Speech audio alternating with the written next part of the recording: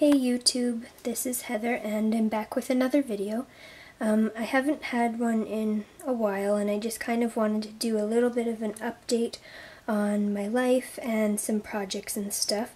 So right now we're actually looking at some vintage cameras that I recently acquired. I wanted to do this video in my room because I'm planning to move out this fall. For school so that I can be closer to school, and I have a basement suite lined up and everything, and I'm really excited about that, but I'm sad to be leaving my room, so I just want to kind of spend a little time in here, so I figured I'd make the video in here. So anyway, the vintage cameras, if you know anything about them, please let me know, because I really know nothing, but I just love how they look. So all of them are Polaroid or Kodak. And I got them from a lady who's local to the area. She was just wanted to sell them. So I've been wanting to collect these for quite a while. So I figured it was a good time. I'm going to take you to the other side of my room where I have a couple more. So here's a couple more that I have, a Polaroid and a Kodak.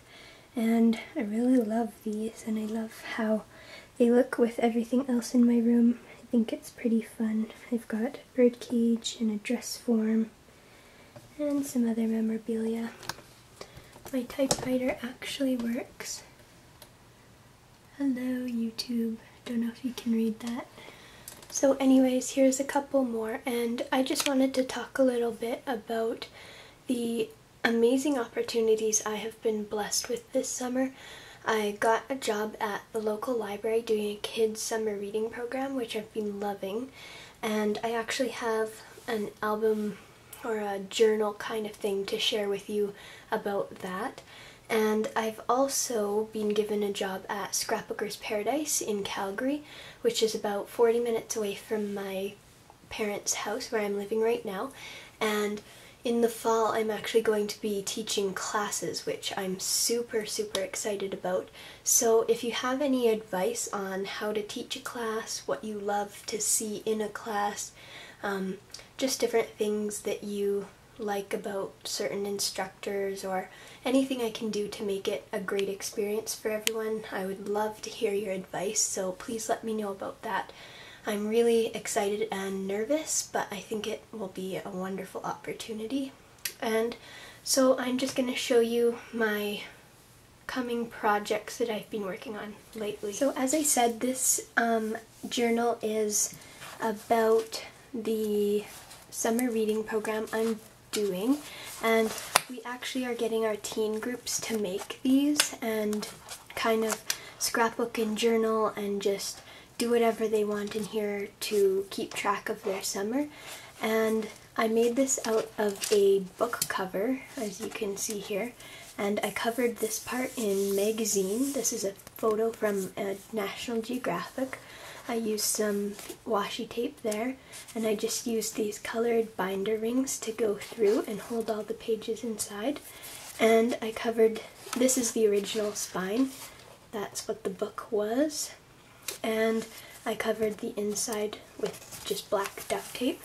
This was the original interior cover, and I just sprayed and painted a little bit, added this, added the tape, and this is how we're tracking their reading. We created these on the computer, and then there's a bunch of magazine photos, different memorabilia that I've collected so far, and I'm going to be adding a lot more to this.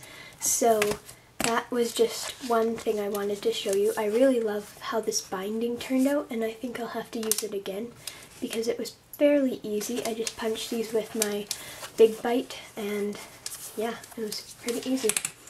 And then this is my other thing. You've probably seen some of this before.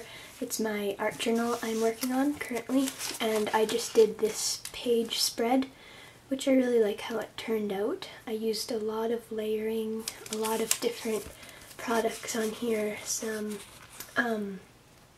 molding paste with some perfect pearls on top, and there's a quote here that says, "If you are always trying to be normal, you will never know how amazing you can be."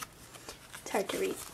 And then I just put this as the title, and this is a camera in the background. Another journal page that I recently did is this one, and it just says live each moment to its fullest, and I cut these letters out of a journaling card sort of thing that came pre-made, and I used a lot of sprays, and there's even some crackle paint on there.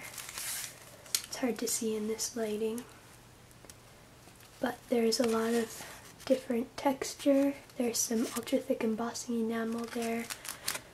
Oh, there you can see the crackle a little bit here. And I just used some scrap found items and papers, and I stitched, actually this was from the opposite side on the page, but the stitching goes through both sides, so I incorporated that. And that's pretty much everything I had to talk about. So again, just let me know on your advice about the classes. I'd love to hear it. And let me know if you have any other video requests. I'm still planning to do kind of a binding tutorial compilation of all my favorite binding techniques, but that could be a while, hopefully sometime this summer.